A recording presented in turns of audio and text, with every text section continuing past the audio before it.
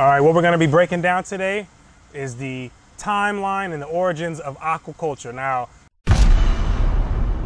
we know that aquaculture is related to aquaponics. It's one portion of aquaponics. So it's very important to understand the history and what led up to aquaponics or recirculating aquaculture in general. So let's get right into it. Let's jump into the time machine and we're going to go back into time, starting back all the way back to the ancient humans. Now, before we get into that, I want to go into the definition of aquaculture, or what aquaculture is, just in case somebody out there might be unfamiliar with what it is. So aquaculture is basically human involvement in raising aquatic animals, aquatic species. So if you're digging up anything artificial, making anything man-made and putting fish in there and raising them, that would be fall under aquaculture. So with that being said, let's jump to what led up to aquaculture and why it is important in today's society. So back into the time machine, we're going to jump all the way back about 315,000 years ago.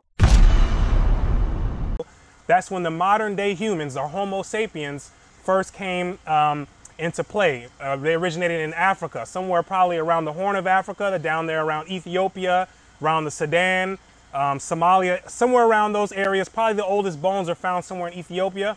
But nonetheless, they originated out of Africa. And these were nomadic people, so they were also hunter-gatherers, meaning that they were just like all the other animals that you see out there in nature, going out there, hunting, and having to go and gather and bring the food in and get food in that means. They didn't have refrigerators, snack shelves, freezers, and all these other things that we have today. They had to get out there and survive. Just like you see, you can go and see this in nature. Any other animals, bears, we see them out here. They're out here surviving.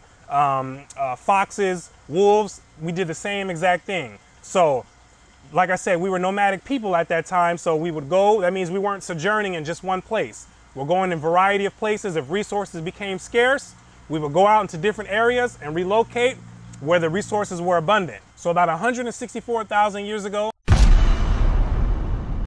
that's when the Homo sapiens began getting introduced to things like shellfish, cooking and gathering shellfish. You can read about that in an article called What It Means to Be Humans by the National Museum of Natural History.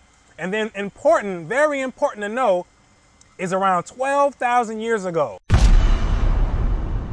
12,000 years ago, that's when we began domesticating animals. And the onset of agriculture began at that time. So domesticating animals, for those that don't know, is basically taking an animal from its wild state, its natural state, and converting it into something that's pretty much suitable for human needs, whether it be protection, or companionship, which dogs have been used for, or for food, primarily like sheep, lamb, goats, chickens, things of that nature. So around 10,000 years ago, we also began domesticating plants as well. Barley, wheat, lentils, things of that nature. We found out that we can take the seeds and then we can place them in areas that we want them to be placed in, instead of just relying solely on nature to do it itself. With the domestication of these animals and plants, these nomadic people now begin to settle in areas, because food, going out hunting, that was not something that was a primary concern, since we've now learned to create pretty much artificial environments that created food in abundance. We can now specialize in skills. We can now create large centers for populations. And then with civilization, they began creating social and economic class, or dividing people up into social and economic classes, or creating caste systems. So without agriculture, you get no civilization. Without civilization, you get none of the things that the common person enjoys today, such as a lot of the foods, a lot of the technology, the television, cell phones, Facebook, YouTube. None of that stuff exists without civilization. And on a deeper level, civilization is the downfall of humanity. This is a great mystery for some of you out there that have an ear and who can hear. Now, with that being said, like I previously mentioned, we had already begun domesticating many plants and animals, but we still had not begun domesticating fish and other seafoods. We were still capturing them from out there in the marine life, bringing them back in and eating them, using that type of method. It wasn't until about 3500 BC, some scholars say around 2000 BC, that's when China revolutionized the way that food and other fisheries were produced. They began creating confined areas where they were inputting fish and finding out that they can produce those fish on a consistent basis. This was the onset of aquaculture. China is the cradle of aquaculture, according to modern scholars. Now, following China, you had ancient Egypt, or Kemet, which is what they called their land. Kemet meaning the black land. They raised tilapia there. You can see this written in the hieroglyphics in the tombs. They raised tilapia, which is where you get the name Nile tilapia, which they originate from the Nile River, which is the longest river pretty much in the world, stretching over around 4,000 miles, a little over 4,000 miles. Now, other notable cultures were the Romans and the Native Americans. They also developed their own aquaculture production methods that lasted during the time period of their early civilization, and it served the people well. Now, here in the United States of America in 1909, that's when the first trout farm was introduced in Snake River Canyon. This is the same Snake River Canyon that the madman Evel Knievel tried to jump over in 1974. Unsuccessful attempts, but yet the man still tried, so you got to give him credit for his craziness. Moving on, in the 1960s, that's when you get a bloom of warm water aquaculture, particularly catfish or channel catfish in Arkansas and in Mississippi. A lot of you guys like to slap your lips on a channel catfish and all types of catfish. This is pretty much where it started in the 1960s, around this area, Arkansas and Mississippi. Now, up to this point, the entire world is populated now with humans, and the population is now beginning to drastically increase. Think about it. Population is increasing. People are living longer due to modern medicine. Also, along with the population increasing, the demand for seafood is also increasing proportionally. Especially here in America and in the Western world. People are now becoming more health conscious and seeing the benefits of eating seafood in comparison to eating red meat such as beef, pork, lamb, and things of that nature. Now, here's the kicker. In order to meet that demand, the majority of the world's wild-caught fish are now harvested at or near the maximum sustainable levels. This means that we're pretty much taking more fish out than are being replenished by the natural environment. This causes us to resort to aquaculture. You have to understand this when I'm telling you this. This resorts to man having to intervene and create aquaculture and really get involved in aquaculture. Aquaculture now makes up more than half of all the fish and seafood provided that humans consume. So when you go into Walmart and you're going and looking in there and you go into the frozen food section or the fresh food section and you see all the packaged salmon and tilapia, more than half of that is coming from aquaculture. Now, this shows you the importance of aquaculture in today's civilization to meet the increasing demand of seafood from all the people. Now, in the 1900s, around 1902, the human consumption, or the U.S. consumption of seafood was around 11.1 or 11.2 pounds of seafood per person.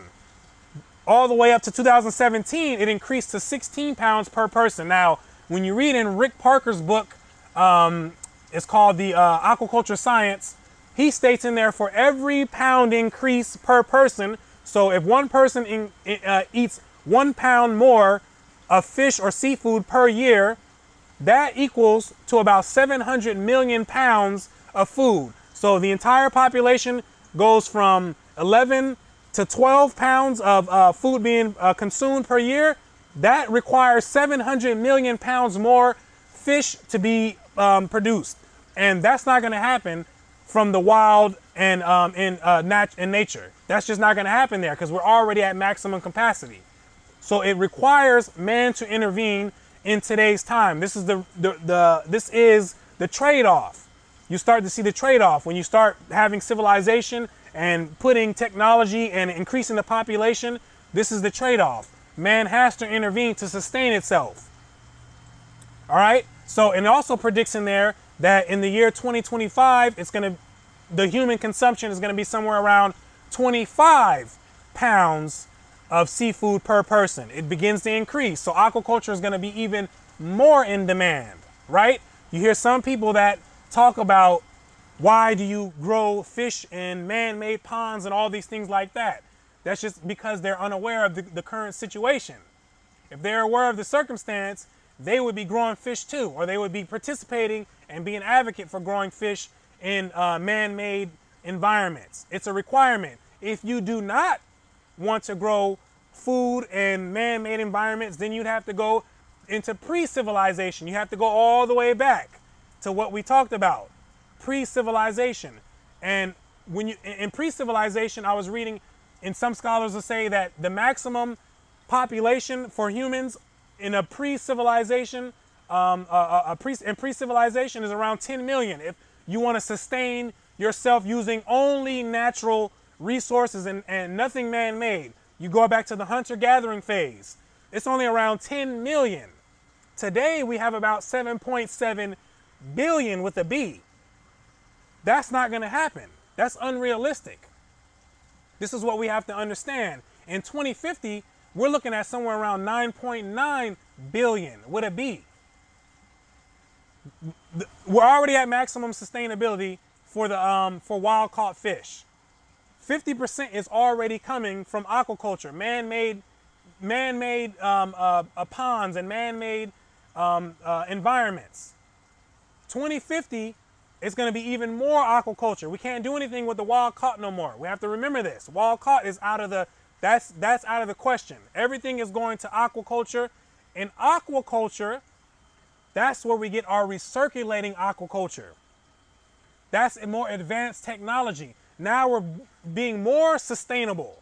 We can grow fish in more confined areas. We can now reuse the water with recirculating aquaculture. We can condition it using a different type of filtration. We can condition it and reuse it multiple times. You see that? That's the importance of it. Recirculating aquaculture is going to have its own lane. It's having its own lane in the aquaculture production of food. It's in its own lane. We can now reuse the water. When you read Michael Timmons and James Eberling's, I think I'll be tearing your name up. If you're watching, I apologize. James Eberling, when you read their book, Recirculating Aquaculture, they state in there that recirculating aquaculture uses around 90 to 99% less water than traditional aquaculture. So that's a huge sustainable aspect of recirculating aquaculture. They claim that it's infinitely expandable and sustainable, you know, and we'll see in the future. But we need the technology, obviously, to sustain ourselves here if humans want to survive, or if humans want to continue eating seafood at the rate that we are demanding it. So hopefully this gives you quite an understanding of the history, the timeline, and what's leading up to the current state of aquaculture and the importance of aquaculture in today's times. Like I said, we can't depend on just natural environments in order to produce the demands for today because it's just at an alarming rate. The population is extremely high, and we have to keep this in mind. We can't be ignorant of this because there's a time where we're going to have to face this. We're going to have to face this, and we're doing a pretty good job at doing it right now. More people are going to get involved as they see the opportunity to go ahead and contribute to the problem of fish and seafood demand. So there's a lot of potential in this area, a lot of potential in this field, and it's looking pretty optimistic for the future, the short future, I should say. So with that being said, this is the breakdown, the timeline, the origin of aquaculture, and why it's important and why it's necessary in today's time.